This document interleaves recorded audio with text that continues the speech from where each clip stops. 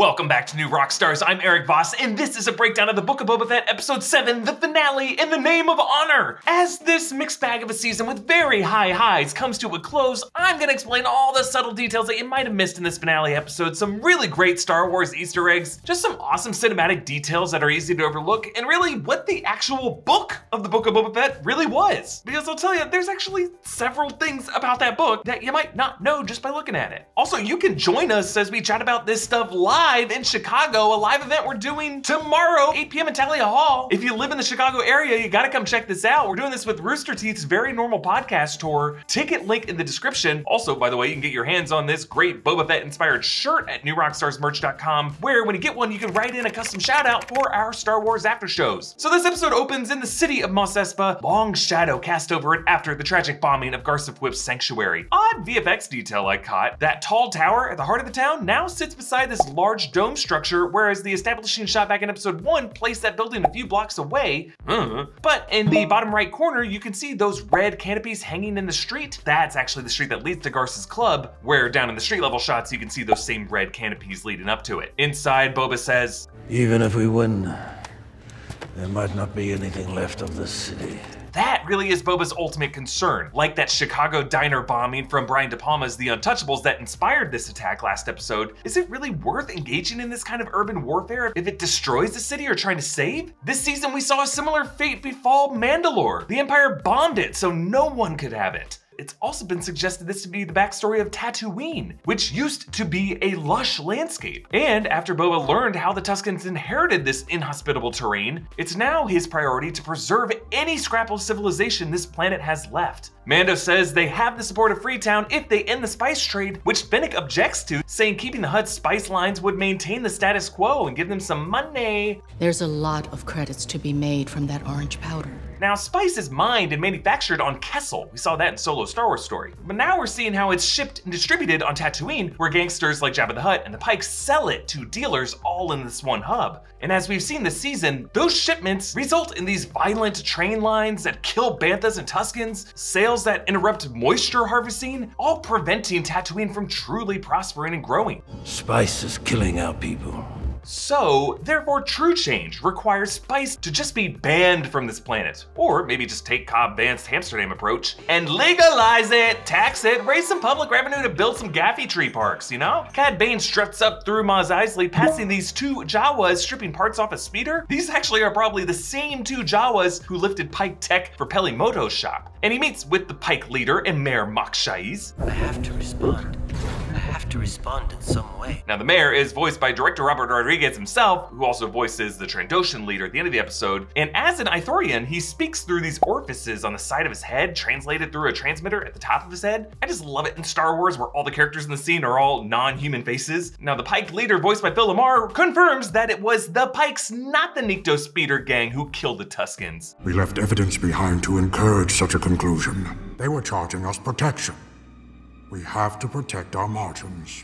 So as we suspected, it was the Pykes who painted that Nikto gang symbol on the Tusken tents, meaning that Boba, by violently killing those Niktos for the Pykes, has really been playing the Pykes game this whole time. The whole time. Cad Bane is surprised. I didn't realize the Pike Syndicate was so ruthless. Cad Bane later even tells Boba what the Pykes did, taking that advantage away from them and really stripping this game down to just a personal matter between the gunslingers, which is really how Cad prefers to do business. Yet his refusal to play this game and his insistence on facing Boba even when the Pykes were routed really results on Cad not making it out of this episode on his 2 feet. You gotta play the game. Cad says, That all depends on how much your 2 stomachs can bear. Yes, Ithorians have their 2 mouths, which lead to 2 stomachs. They also have 4 throats. R2-D2 pilots Luke's X-Wing to Mos Eisley, where Pelimoto's pit droids awaken, 2 first who kick the other awake. On the screen, the Aurebesh translates to X-Wing. BD-1 watches in anticipation as a Gonk droid passes along with the R5 Astromech droid and the Treadwell droid, and Peli tells them, Hide that! Get rid of that! Hello, officer! Hide it! Officer! I filed for my new Republic certification seal just as you were landing. Yeah, she tells her droids to cover all those stolen goods, and notice how that pit droid's tarp just slips right off the crate anyway, and then the pit droid just kind of leans against the crate, all casual like, nothing to see here. Now, Peli assumes this is one of the other new Republic officers that we've seen in X-Wings before, but this X-Wing does not have the markings that we saw on Captain Carson Teva's X-Wing back in Mandalorian Season 2, but rather this is Luke's X-Wing from the original trilogy, later appearing in The Last Jedi and The Rise of Skywalker, and of course in the Mandalorian Season 2 finale. Yet Luke is not piloting this. He left R2 and Grogu to travel alone, perhaps thinking that it's best for Grogu to just cut off his Jedi ties immediately. Did they teach you how to fly an X-Wing already? I know an astromech flew the ship. Like R5 did in episode 5, her droids always correct her when she suggests they might be extraneous and unnecessary. Now, R2 did pilot ships by himself in the past, like he flew Mace Windu's starfighter in Clone Wars alone, and other astromech droids have done this. In Revenge of the Sith, Obi-Wan had R7 pilot his starfighter back to the Republic ship so that he could trick General Grievous into thinking he left Utapau just so he could get the best ever drop on them. Hello there. Peli greets Grogu. Let me say hello to my old pal. Well, hello, Bright Eyes. Yeah, it looks like Grogu vocalized a little response there. The kid's starting to talk, folks. And she calls him Bright Eyes, the nickname for Charlton Heston's character in Planet of the Apes. Yet Peli hates his real name. Grogu? Whoa, that's a terrible name. Sorry about that, pal. No way am I calling you that. Yes, giving voice to all the people who still call him Baby Yoda. Peli feeds him some dung worms, stinky worms that are sold as food on Tatooine, first seen in the Phantom Menace video game. And when Grogu eats one, he does a little head bobble. Ba-da-ba-ba-ba, he's loving it. Back in Mos Espa, the mods ride past the Gamorreans at the Clutunian-controlled spaceport and then past Black Krrsantan in the Trandoshan-controlled city center. You'll notice 2 Trandoshans passed right by him with a container, showing how these Trandoshans are actually secretly setting up their surprise attack. Similarly, a few Aqualish clock the mods as they pass the workers district, another craning his head around the door as they park, all of these Gachas waiting for their moment. And despite these airtight defenses, the slow-moving Cad Bane just walks right up. A red flag that their defenses actually ain't worth shit. Like, he's not even sneaking! He's standing in the middle of the street! I love how he always struts like a Western gunslinger. He was actually initially inspired by Lee Van Cleef's Angel Eyes in The Good, the Bad, and the Ugly. Cad says, If that's not the quack to calling the stifling slimy. Which is a callback to Boba Fett saying this to Casca Reeves in The Mandalorian. I didn't know sidekicks were allowed to talk. All of that isn't the quack they're calling the stifling slimy. Telling us there was a shared past history between Cad and Boba where they had this kind of shorthand. Probably came from Django too. In Dave Filoni's unfinished Clone Wars Season 6 arc, Boba and Cad actually dueled, resulting in that famous dent in Boba's helmet. Throughout this episode, they do hint at knowing each other when they were both younger. Don't toy with me. I'm not a little boy any longer. And you are an old man. When Cad reveals he beat Cobb Vanth, the camera pushes in on Boba, followed by this new angle on Cad that bathes him in blinding sunlight and dust, just showing Boba's sudden disorientation and viewing Cad now as a more serious threat. The Aqualish, the Trandoshans, and the Clutunians completely unsurprisingly betray Team Boba. These Clutunians initially appear on the other side of these passing train cars, just like that shot in Once Upon a Time in the West. And these poor Gamorreans don't make it. Fennec saves the mods. Thank you. Manners. I like it. You're welcome. Remember, Fennec also got mod enhancements from that same mod artist, making her technically part of the same class as the rest of them. The Pykes arrive led by this unmasked Pyke soldier, one of the rare times in live action a Pyke has presented himself in public without a mask, showing how this badass is not afraid of these atmospheric conditions. Mando refuses to abandon Boba. It's against the creed. You really buy into that bantha fodder? I do. So despite the armorer shunning Mando, he is still a true believer in the creed of no Mando left behind, as Paz Vizsla put his life at risk to save him on Navarro. He quotes the episode's title, We'll both die in the name of honor. You sure you want to stay? This is the way.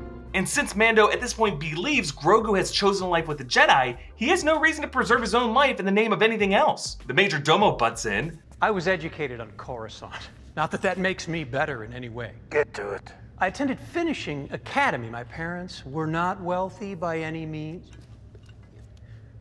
I specialized in civic council negotiations. So it sounds like this Major Domo essentially got a degree in the same kind of Robert's Rules of Order that Senator turned Chancellor Palpatine used to corrupt and destroy the Senate on Coruscant. So not helpful here, but he tells the Pykes, someday I hope to see the fabled obsidian cliffs of Obadiah with my own eyes. Yes, Obadiah is the Pike home world, and obsidian is a rare stone in the Star Wars universe used by Vader to build his fortress on Mustafar, and obsidian can actually be found in some red kyber crystals infused with the dark side of the Force. Now, the Majordomo's tablet that Boba wrote all this down on is actually a 1970s Coleco Bulletronic game. I love it when they make props out of toys like that. And from this, he reads Boba's offer. I, Boba Fett, speaking as daimyo of the Tatooine territories, formerly held by Jabba the Hutt, do present the following offer. Nothing. Yes, a very generous offer, evoking Michael Corleone's offer in The Godfather Part 2. My offer is this. Nothing. Now, this handwritten note by Boba is, I believe, the Book of Boba Fett of this show's title. Because not only is it the one thing written by Boba Fett anywhere in the series, it actually includes some poetry and allusions to myth. If you refuse these terms, the arid sands of Tatooine will once again flourish with flowered fields fertilized with the bodies of your dead. Yes, flourish with flowered fields fertilized. That's poetic alliteration, folks. And he's citing the fabled history told to him by the Tuscans about Tatooine as a planet once being lush, covered in water and vegetation. And the Majordomo tags it with his words. Yeah, a joke. Probably because you don't work and you're lazy. Oh, his words. But also feels like the way Bible readings at church services end with the word of the Lord. Because this is Boba preaching his vision for this planet, free from the pain of spice, restored to the life-bearing gaffy trees, and ripe fruits that they actually enjoy in the final scene. But really could argue this is just written to be super wordy so that both of them can surprise us all on their jetpacks. Boba once again uses his knee missile that he used on Tython in The Mandalorian last season. He actually pulls the same move later, lifting his knee and firing his blaster at the same time, striking my favorite pose ever. Mando releases his old whistling birds, but they realize they're outgunned. They both actually have to repeatedly blast one sniper behind them, definitely a redundant effort that leaves them exposed. Also, the slow motion shot of shooting the guy as he falls in the air definitely seems like Robert Rodriguez making a nod to his own shot in Desperado. Now, Boba Fett has clearly been building his squad all season long, sparing no expense. And if you want to build your own squad of Star Wars collectibles, our friends at Whatnot are here to help. Whatnot is a live video shopping app. Think Star Wars hologram communication meets online auction. Yes, right on your phone, a collectibles expert will be live on screen chatting with the community and selling cool collectibles. Find the best Funko Pops, action figurines, comics, maybe even a lightsaber or two on the Whatnot app. Yes, I've been using it to go crazy on Mandalorian and Star Wars themed Funkos. I even got this one with Mando with Grogu on a bantha. I really just got it for the bantha. I love these things. Whatnot brings together a community of fans built around the things you love. Hop into a Star Wars auction and chat with other fans, meet knowledgeable collectors, maybe even discover an unexpected gem. Oh no. Oh no! And you know what? It's not just Star Wars memorabilia. There are auctions for comics, sports cards, action figures, and all the cool stuff you'd like to have lining your walls. Most of these auctions start at just $1, so you can be sure to find a deal. There's even an occasional celebrity guest cameo and fun giveaways, so download Whatnot today using the link in this video's description to get $10 off your first purchase. And just like I found Ahsoka here, maybe you'll even find a Funko Pop of Din Djarin. But thankfully, the Freetown Weequay bartender, played by W. Earl Brown, Timothy Oliphant's co-star from Deadwood. We now learn his name is Tanti. He pilots a V-35 speeder as backup. This model was actually created for the 1997 special edition of A New Hope, but the Pykes unleashed Scorpion Egg droids. These Scorpion-inspired droids were originally concept art designed for Attack of the Clones, but they have since been adopted as part of Star Wars history, dating back to the Clone Wars. They are meant to be larger versions of the droidicas from Phantom Menace, thus their same particle energy shields. This is their first live-action appearance, and I love how here you can see how the Lucasfilm team designed their appendages to be curved and segmented like the barbed tail of a scorpion. Boba uses his targeting system. Yeah, that sound effect was the same sound effect used during the trench run in A New Hope.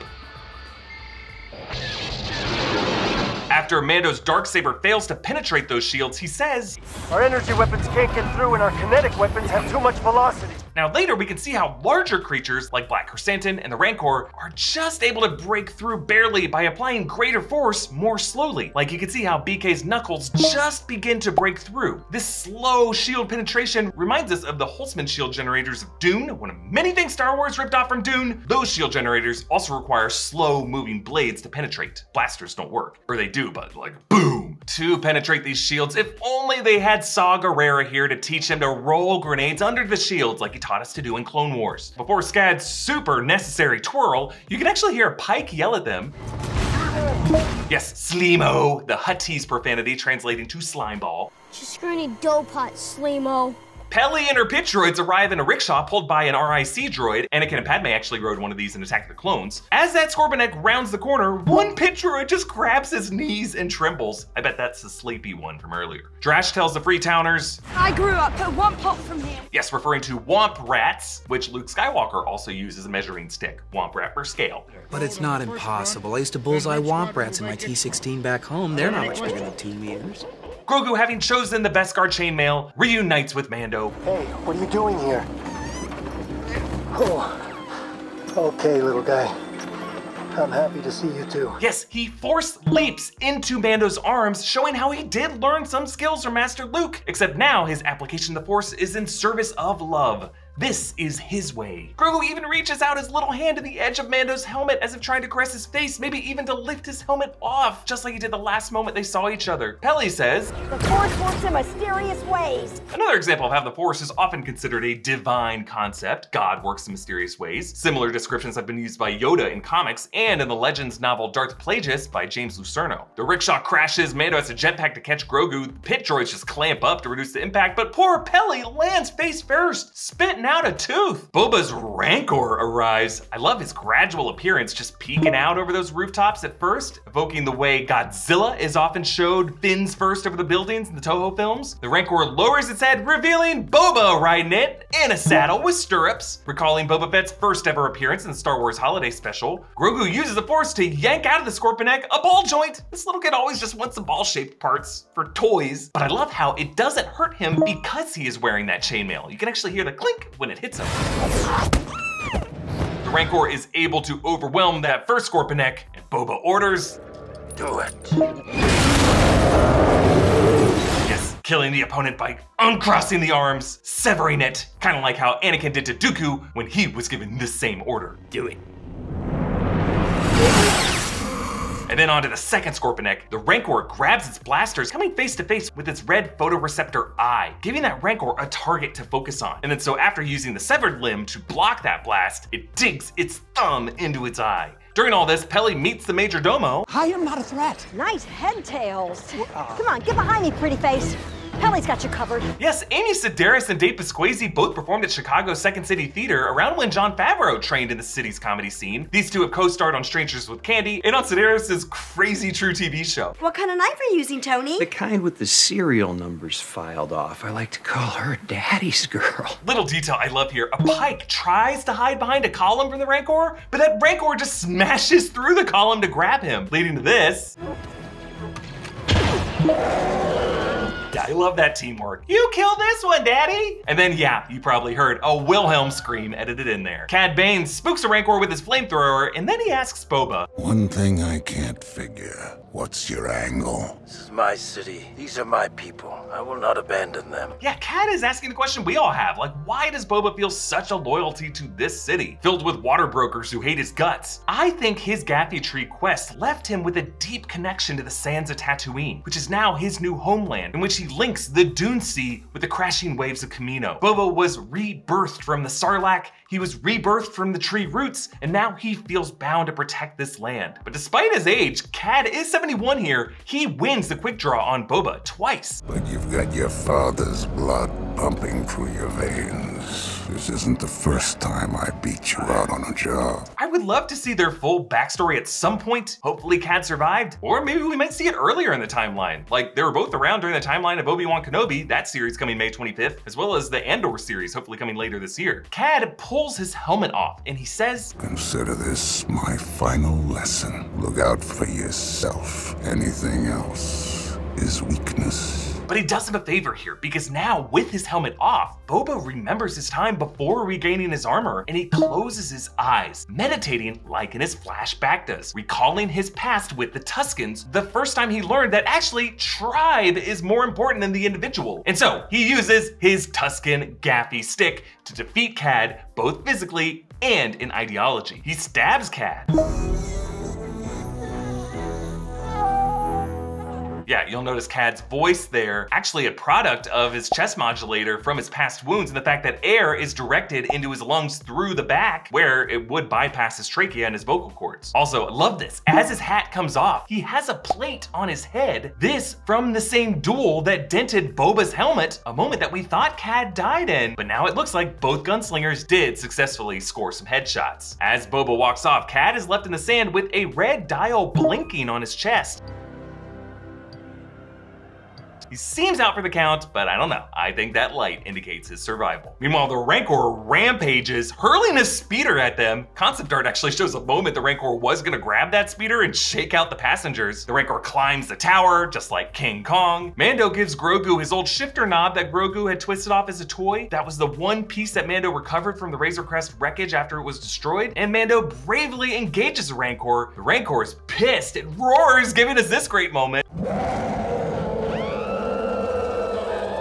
I love how they're both freaking out, but look over at Grogu, he doesn't even flinch. He just judges. And so Grogu, unafraid, recalls his defeat of the Mudhorn in the first season, but now takes an even more empathetic path by using the Force to connect with the inner soul of the raging beast. As Danny Trejo told us, Rancors are actually quite sensitive. It's so sweet to see Grogu using a less violent means to subdue it, showing how he's really grown beyond his chaotic Force choking past, now as a family foundling, seeking to understand. And so Grogu, now spent just as he was after beating the Mudhorn, takes a little nap, nuzzling up against the Rancor, because he too is a sensitive soul, haunted by his past, just trying to set his mind at ease. Peli quips, I'm guessing there's not gonna be a barbecue. Calling back the random roasted meat she's always cooking, as we saw in The Mandalorian last season. Now back in Mos Eisley, with those stormtrooper helmets on Pykes, Fennec actually makes a new gruesome display out of their successors, slaying each of those Gatra heads and violently hanging Mok Shaiz. Even with his curved Ithorian head, Fennec's lasso seals both mouth orifices, cutting off his air. After the battle, the Mos Espa spaceport now shows some happier travelers arriving to this planet. Tourism booming! A contrast from those trouble-bringing Pykes that we saw arriving here before. As Boba and Fennec tour the recovering streets, his theme music returns.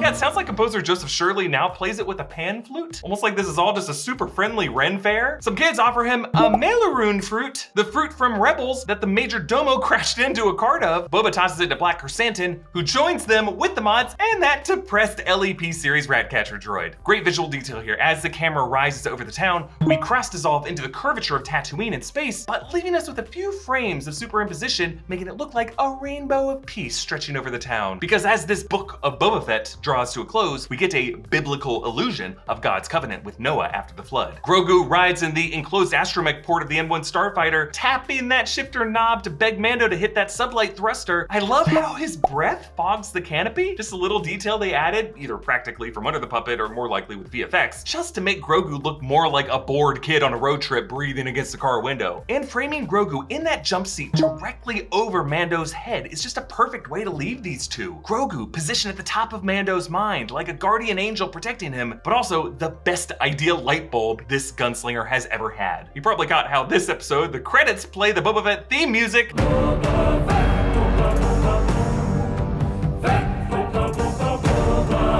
And yeah, the vocalists are now singing the theme with the words Boba and Fett. Boba, Fett, Fett, Fett. What a goofy acapella group they are. Now the post-credit scene reveals the new occupant of Boba's back to tank, Cad Bane, wearing a turtleneck. I mean, none of us assumed this guy was dead since we all saw him get shot in the shoulder. But also returning is bass guitarist Thundercat as that mod artist, heat rising from his instruments to give Cobb the old Fennec treatment. But I think the most important detail is what is not in the shot. Because throughout this series, we've always come back to see Boba in this tank, with his Boba Fett armor rested off to the side. But now, the armor is Chloe's not here, and neither is Boba. Cobb was the only other person we've seen in these series to wear Boba's armor, but he gave it up, a detail that Cad Bane repeatedly pointed out. And now that armor is back where it belongs, and Boba no longer needs this bath, because now, finally, his inner scars have healed. I want to thank you all so much for joining me for these breakdowns. I mean, these 7 episodes had some real high highs. It just was always a delight to dive deep into them each week with you guys. Now, I'm gonna be doing this a lot more when Obi-Wan Kenobi comes to Disney Plus May 25th. Follow me on Instagram and Twitter at EA Voss. Follow New Rockstars. Subscribe to New Rockstars for more analysis of everything you love. Thanks for watching. Bye-bye!